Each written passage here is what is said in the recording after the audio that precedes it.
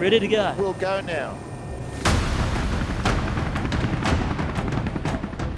50 years old and counting.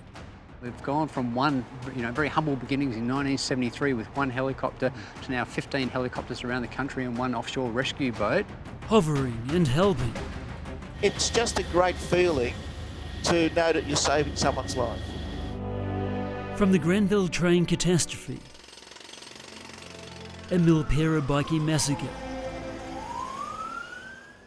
to the Thredbo landslide, Yeah, there's the chair going up, they've suddenly realised. and Sydney to Hobart race tragedies, or plucking desperate Aussies from flood-lapped roofs and bushfire-scorched earth.